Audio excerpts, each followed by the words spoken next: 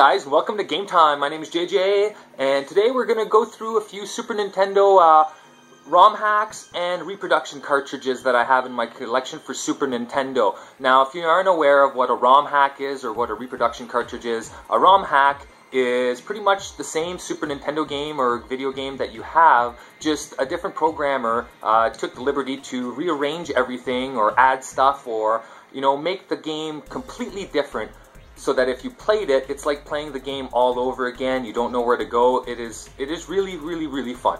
And a reproduction cartridge would be a game, for example, that never got released here in America. It only got released in Europe or in Japan, and we never got a copy of it. So I'm going to go through a few of the ones that I do have, and I hope that I can enlighten you on what's available out there for actual cartridge video games. Like, anybody can go download a ROM or this or that, you know what I mean? But nothing beats actually having the cartridge. So I look forward to showing you, so let's give that a turn. So the first one I'm going to go through it's called Super Metroid Redesign. Now, I'm a big Super Metroid fan, as you've seen with my prior videos and stuff. I'm not too bad at it. I'm not perfect, but it's all good. It is an awesome game. This is probably my favorite ROM hack of Super Metroid. They totally revamped the physics in it. They revamped the map. They redid everything in the game. It's so fun to go through it, but it is hard. Like right now, I'm figuring out where I have to go. So, like, for a game that I've played for almost 20 years, it's fun to go through again and not know where to go. So, check out Super Metroid Redesign. You can easily download it if you have the original Super Metroid ROM, you know what I mean, on your computer. I prefer the real thing. Like, I go out of my way so that I can play it on my Super Nintendo. It makes it a lot harder. Like, you can't frame skip, you can't save state, you can't do all this. You know, there are games that are a lot harder when you get them on the cartridge. So, Super Metroid Redesign, you should definitely check that one out. It's well worth picking up.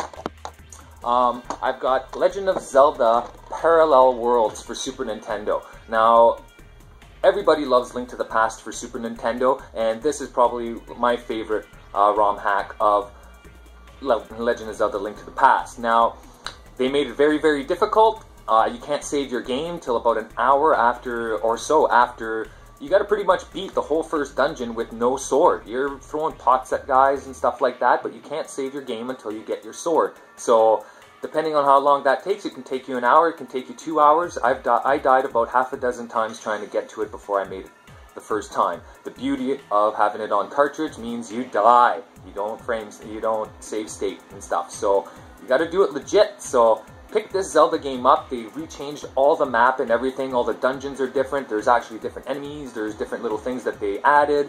And it is hard. It is a good challenge. So definitely pick up Zelda Parallel Worlds. Get the ROM or order a custom cartridge like I did. It's well worth it. Super Mario World, Return to Dinosaur Land. Now, Super Mario World, you can beat that game in 15 minutes like I did in my other video. This is another one that's really good. There's different ROM hacks for the same games. I try to pick and choose which ones I want. But this one, they remade Mario World completely. The maps are different. It's not as long as the original Super Mario World, but it is really fun to play. Like, going into levels and not knowing where the keyhole is or not knowing where the actual key is makes you feel good, because you've been playing this game for so long. It's nice to have a nice new change of pace, and you get excited to get to a new level again, or trying to find that secret exit all over again. All the maps are different and everything. Check this one out. It's well worth picking up. Get the ROM if you have to, play it, or get the cartridge itself, man. Pick it up. Super Mario World, Return to Dinosaur Land. Another really nice one would be Chrono Trigger Crimson Echoes. This is a fan-made game, and it takes place after Chrono Trigger, about 5 years later. After the end of the game, and you pick up where you left off. Chrono's now in the Imperial Army with and Marl is there and stuff like that. You've got all the characters, but now it's about everybody. It's not just about Chrono, it's about everybody. And since it's a fan-made game, there are bugs and glitches in this game. Like, there are places that'll freeze up and stuff like that, because it's not 100% complete. So you take the chance, and there's places that I've had to do 3-4 times just because the game froze at certain points and stuff. So, but it's really, really well done. It's made with all the same graphics, excellent storyline for the people who created it. It is very, very well worth it. Good game to have in the collection. Chrono Trigger Crimson Echoes. A good classic to have. This never came out in America. It is Dragon Quest 1 and 2 for the Super Nintendo. It's just a 16-bit remake of Dragon Quest 1 and Dragon Quest 2 for the normal Nintendo. This one's actually pretty cheap if you're going to custom get it online. I enjoy the old classic turn-based RPGs just like anybody else. I'm a big Dragon Warrior fan, as you can see from the toys I have and stuff like that. But this is a cheap one actually for a reproduction cartridge. So I'd look this one up if you're a big Dragon Quest fan, because it's well worth having both of them. You know what I mean? Like if you... breaking everything. But it would be these two games, but for Super Nintendo. So I'm glad I had these within arm's reach so I can reference them. Anyways, Dragon Quest 1 and 2 for the Super Nintendo reproduction cartridge. Well worth it.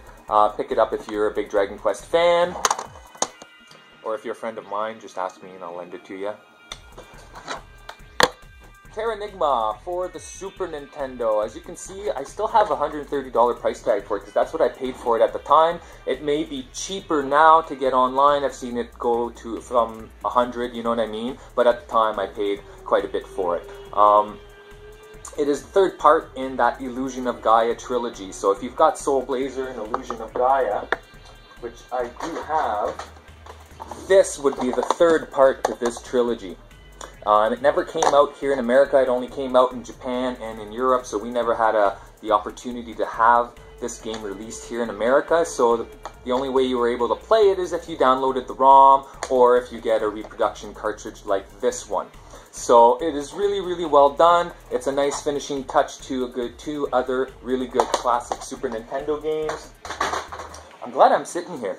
But Terranigma is an awesome game. It's a tough one, but check it out. It is really, really worth it. Terranigma for Super Nintendo.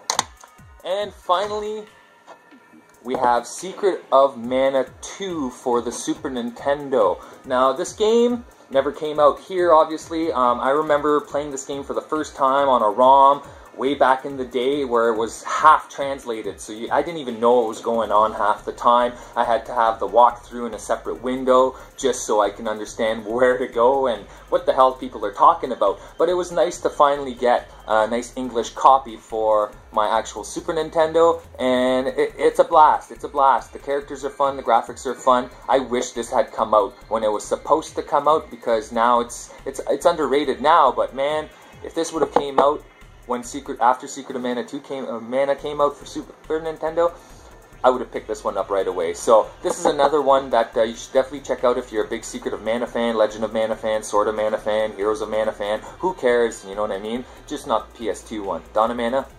So there you have it. A few good Super Nintendo ROM hacks and reproduction cartridge to give you an idea of what's available out there. There's so many more, and it's just a matter of looking and stuff, you know what I mean? So if you like this episode, please remember to rate, subscribe, and comment. Go pick out some reproduction cartridges if you are a super hardcore gamer.